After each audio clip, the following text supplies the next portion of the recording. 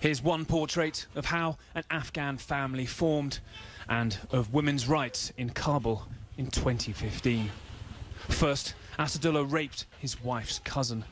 He was convicted and jailed for it. The beautiful girl here, whose name means smile, is the child from that rape. Born in jail because her mother, Gulnaz, here, was charged with adultery under what passes for Afghan justice, as her rapist was married. Yet it got worse for Gulnaz still. To be accepted into Afghan society again, she had to marry him, become her rapist's second wife. Now, things are said to be okay, settled. Their third child is on the way. If I hadn't married her, according to our traditions, she couldn't have lived back in society. Her brothers didn't want to accept her back. Now she doesn't have any of those problems.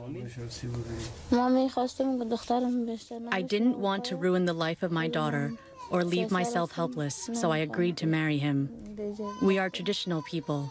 When we get a bad name, we prefer death to living with that name in society.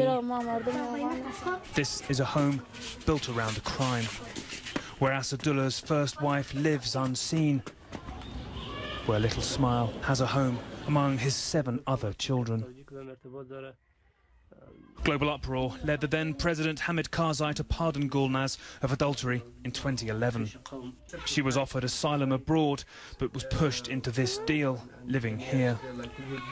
He still denies the rape happened, saying she was told to make it up.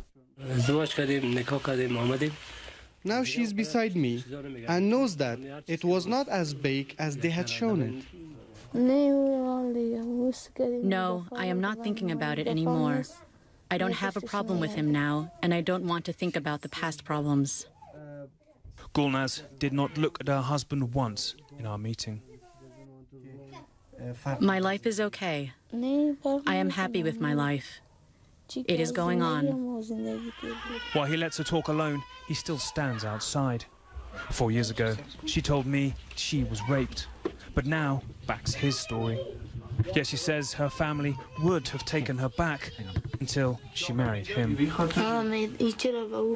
My brothers opposed the marriage and told me to take my daughter and go to Pakistan to live with them instead. But now we're married, they disown me and won't see me again. At 23, can anyone have imagined that their life will have turned out like this? No. I couldn't fulfill my wishes in life. I married this man. I cut relations with my family only to buy my daughter's future. Global outcry, a presidential pardon, billions of American dollars on women's rights, and still it ends like this. A family built on one act of assault. Nick Payton-Walsh, CNN, Kabul.